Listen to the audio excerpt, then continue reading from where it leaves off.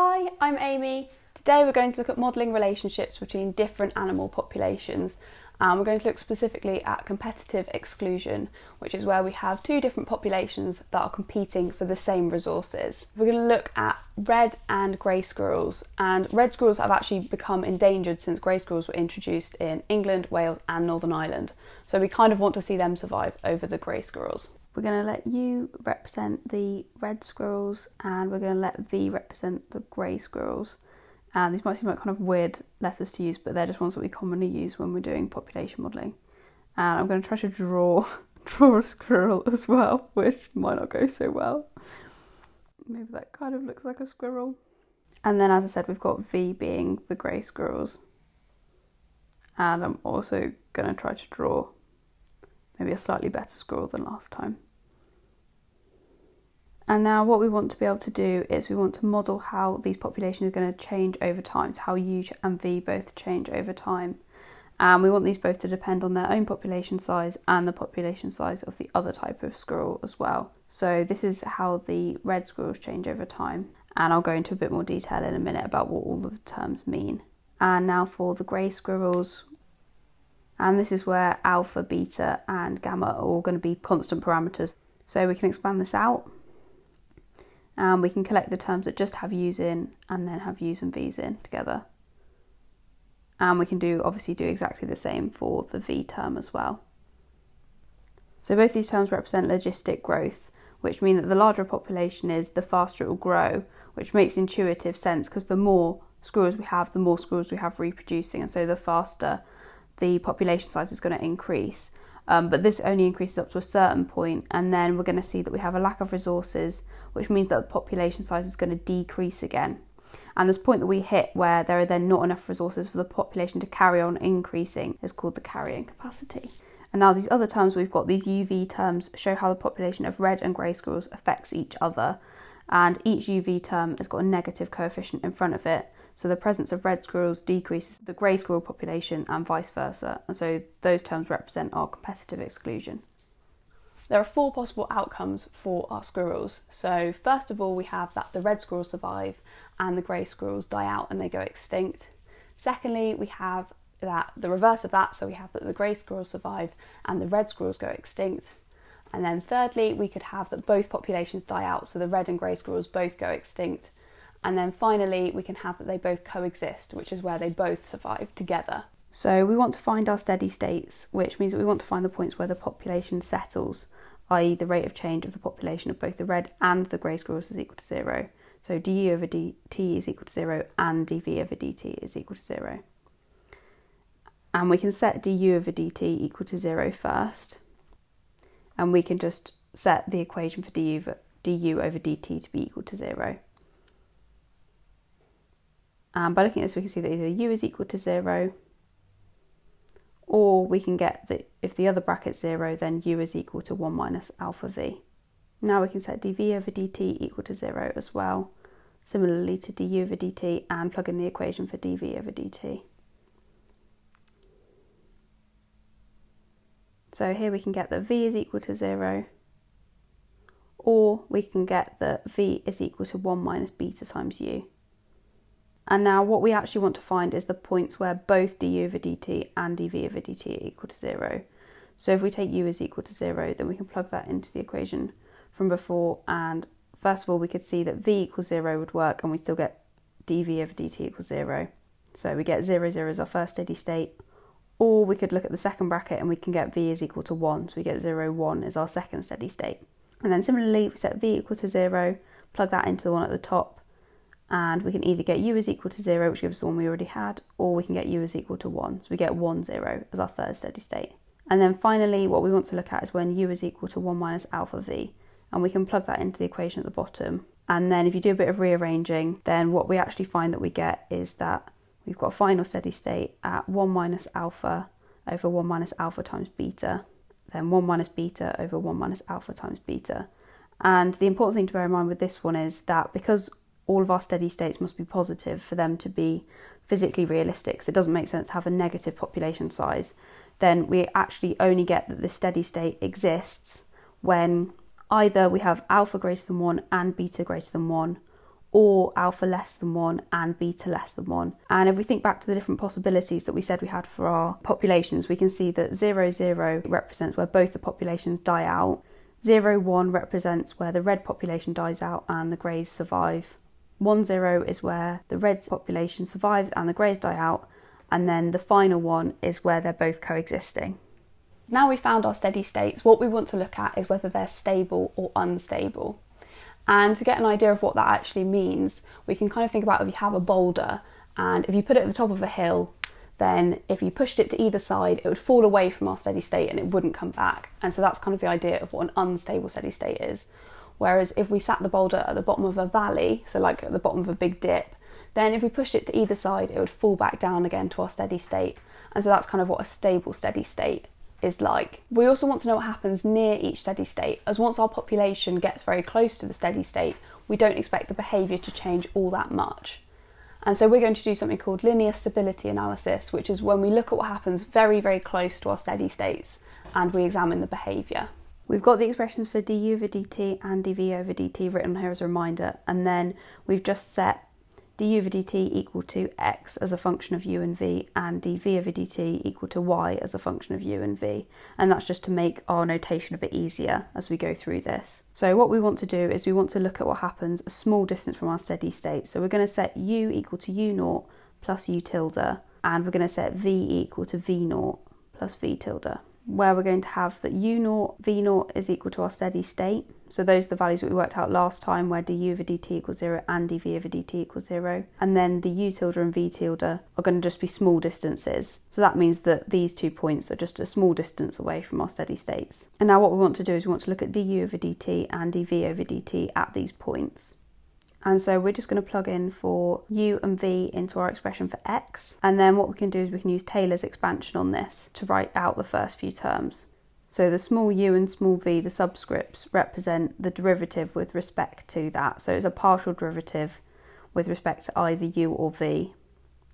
And then the line represents that we're going to evaluate that derivative at our steady state u naught, v naught. And then obviously the v1 means the same. So we've got our x expression differentiated with respect to v and then evaluated at our steady state u naught, v naught. And obviously there'd be further terms in this, but they'd be of order u tilde squared, v tilde squared, and because they're small distances, they're going to be getting very small at that point, so we've chosen to ignore those. And now we can do pretty much identical thing for dv over dt, and we can write it in terms of y. And now what we want to spot here is we want to actually spot that these x and y's evaluated at u naught and v naught are going to be equal to 0, because that's exactly how we defined our steady states and how we found them last time. So they're actually going to disappear. And so the final expression that we get left with if we ignore everything that's been set to 0 is we get du tilde over dt is equal to u tilde x with respect to u evaluated at u naught v naught plus v tilde x vector v evaluated at u naught v naught. And what we can actually do to write that a lot more neatly is we can write it in terms of matrices and vectors, which if you expand those out, then you actually just get the expressions that we just came up with. And to make it even more simple, we can call our vector u tilde v tilde z, and then we can call z dot the derivative with respect to t, and then we can call our matrix with our partial derivatives in it m. And so we can express it as z dot, so d over dt of z is equal to m times z. And what we want to do is solve the equation. And the way that we want to find those is by taking our matrix m, and we want to find something called an eigenvalue of m. The way that we do that is we want to find the values of lambda that will set the determinant of m minus lambda times I, where I is the identity matrix, equal to 0. And so it's those values of lambda that are called eigenvalues. And so we're going to find two eigenvalues, lambda 1 and lambda 2. And the reason that this works is that we find an expression for z of t, which is equal to a constant times a vector times by e to the power of our eigenvalue times t, and then we also get that again for our second eigenvalue. And using this expression of z, you can plug that back into dz over dt. We see that we get that expression works. So now let's look back at our model of red and grey squirrels. And what we want to do is we want to calculate our M matrix for this. And what we actually call the M matrix is the Jacobian. That's what we commonly call it. So what we need to do is we need to work out the derivative of x with respect to u. So we're basically leaving any term with a v as a constant. So the first bit where we have u times 1 minus u, we can differentiate that with respect to u quite easily and we get 1 minus 2u. And then the minus alpha v times u, if we differentiate with respect to u, we just get minus alpha v. And then if we can do that with respect to v, we get minus alpha u, because it's just that minus alpha uv term that's got a v in it. And then we can also do the same for the y of u and v as well. And so this is our Jacobian for our model that we're working with. And so we obviously also need to evaluate this at our steady states. That's the thing that we haven't done. And so we need to work through our different steady states. So let's start with 0, 0.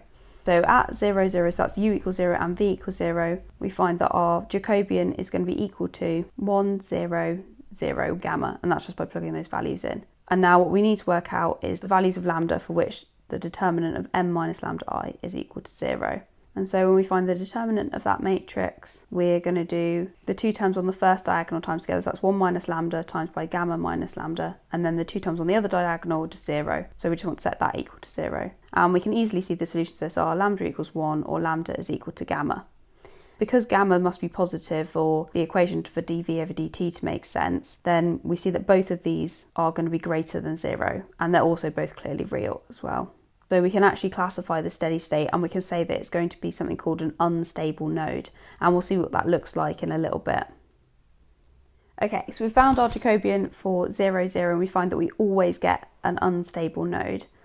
And now we want to look at some of our other steady states as well. So we'll start by looking at 0, 1. We just need to plug in our values again to find our Jacobian.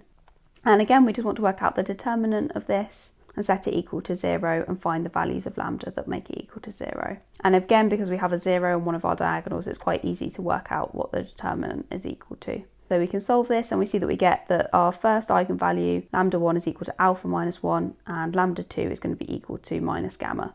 And so now we have different cases. So we can have a look at if alpha is greater than 1, then we see that our lambda 1 is going to be greater than 0 and our lambda 2 is going to be less than 0. And so where we have this, where lambda 2 is less than 0, lambda 1 is greater than 0, that means that we get a saddle point. A saddle is both unstable and stable, but it's only stable in one very specific direction, and so overall we actually classify that as an unstable steady state. And now we need to think about what happens when alpha is less than 1 as well. Then we can see that lambda 1 is going to be negative and lambda 2 is going to be negative. And so in this case we're going to get a stable node, and the stable node is obviously classed as stable. And now we just need to do the same for our 1, 0 steady state, and the calculations are very similar for this one. And so we get lambda 1 is equal to minus 1 and lambda 2 is equal to gamma times beta minus 1. And again, we need to look at cases, but this time for beta and whether beta is greater than 1 or less than 1. So if beta is greater than 1, then we see that we get that lambda 1 is going to be less than 0 and lambda 2 is going to be greater than 0. And so same as before, we're going to get a saddle point for this one, which, as I mentioned, is going to be unstable. And then we also need to just look at what happens when beta is less than 1. So in this case, we're going to get that lambda 1 is, of course, again, less than 0, and lambda 2 is going to be less than 0 as well. And so we've got two real eigenvalues less than 0, and so we get a stable node. And now, finally, we only have one steady state left to look at to see what happens. And that's our slightly more complicated steady state where they coexist. We've got 1 minus alpha over 1 minus alpha times beta and 1 minus beta over 1 minus alpha times beta. And if you remember from before, we saw that we can only have this steady state existing in two cases, and that's where alpha is less than 1 and beta is less than 1, or where alpha is greater than 1 and beta is also greater than 1. And that's because they need to be positive, the steady state values, otherwise they're physically unrealistic. We can use some complicated algebra here. You can give it a go yourself as well. We work out in exactly the same way, it's just slightly more complicated. And what we find is in the first case, we're going to get that lambda 1 is less than 0 and lambda 2 is greater than 0, and so we see a saddle point. And in the second case, where both alpha and beta are greater than 1, we're going to get that lambda 1 and lambda 2 are both less than 0. And so in this case, we're going to get a stable node. Now we've classified each of our four steady states, we can plot a phase portrait to understand how they're all going to fit together. So the first thing we want to do when we're drawing a phase portrait is we want to look for something called a nullcline, which is where we set du over dt equal to 0, or we set dv over dt equal to 0. It's kind of similar to a steady state, apart from the fact we don't need both of them to be equal to 0. Instead of points, we're going to get lines instead.